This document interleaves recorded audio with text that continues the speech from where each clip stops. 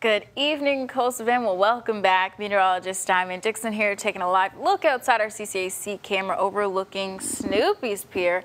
We had a hot Saturday that we did, right? Well, fun fact, we actually hit 100 degrees today. We didn't hit a record per se, but to hit 100 was pretty crazy, especially because we haven't hit it that many times this year. As far as our temperature and feel likes around the Coastal Bend, we're at 87 here in Rockport and Port Aransas, 85 there in Ingleside, 84 here in Corpus Christi, and 85 in Robstown as well as Kingsville. Now around this time of night, we start to see our feels like go into the double digits versus triple digits, but some are still holding on to that triple digit like Rockport. But other than that, we're kind of in the mid to upper 90s for our feel like.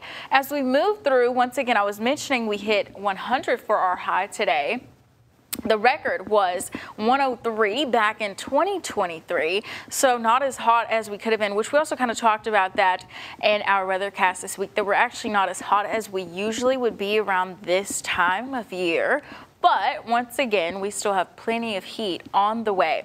As far as hour by hour how we're moving, we'll be just at 80 degrees there by 3 a.m. with the winds coming out of the south, but those winds are going to be very light, especially as we move into the morning hours, and they'll remain calm.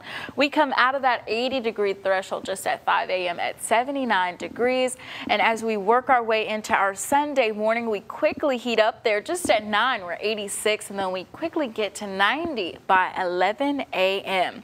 As far as those winds, though, we could see the windiest part of our days was today and will be tomorrow, and then they taper off just more as we go into our work week, where you could see Monday we maybe would go up to 15 to 20, and then maybe up to 15 there on Tuesday. And that's also with about the wind gust that kind of amps up the wind just a little bit.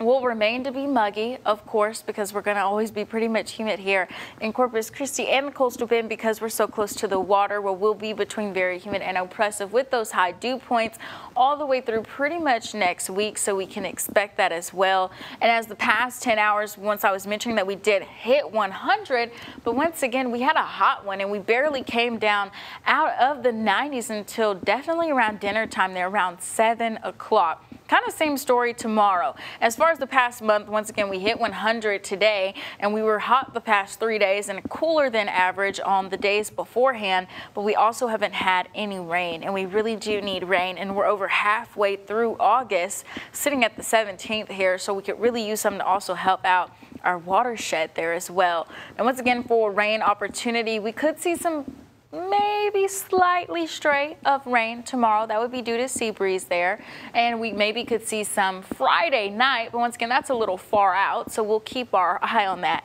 Coming up here in the next 7 days, once again, I mentioned we'll stick around into the upper 90s, and we can even see triple digits come Tuesday and Wednesday. But just remember, we do have a heat alert in place for Sunday from 12 to 7 p.m.